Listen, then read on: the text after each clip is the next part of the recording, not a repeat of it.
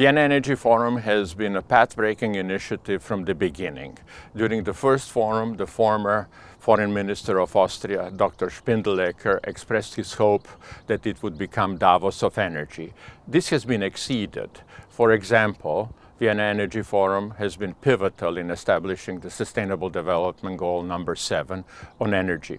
In particular, the 3 targets, namely universal access for all, improving the energy efficiency, and doubling the share of renewables by 2030 were established during the past Energy Forum.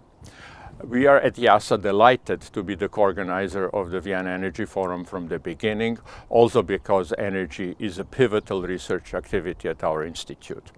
At this forum, at the 5th forum, we will have a side event where we will present our activities in the nexus area, namely energy, water, and land use. And we will also present our new initiative called The World in 2050 that we would like to assess the co-benefits of implementing all of the Sustainable Development Goals simultaneously.